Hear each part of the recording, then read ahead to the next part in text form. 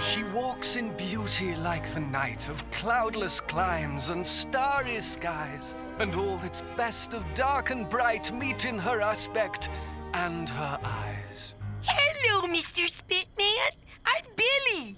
I know, Billy. I've been trying to contact you for days. I am Lord Byron, the famous 19th century poet.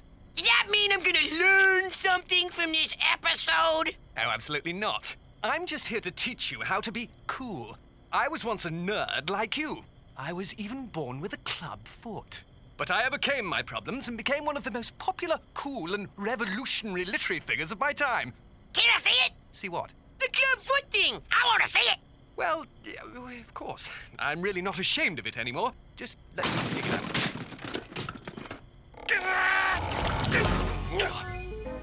You had that in my mouth? Billy? I lived, I loved, I quaffed like thee. I died.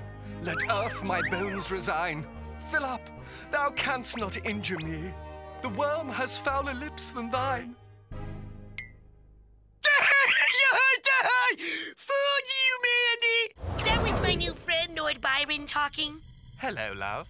He's teaching me to be cool. Really? I hope he'll be paper training you as well.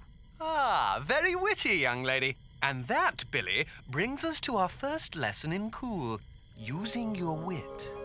No! My protractor! Someone needs to teach that pusillanimous ragamuffin a lesson. No, Billy. A gentleman is a gentle man.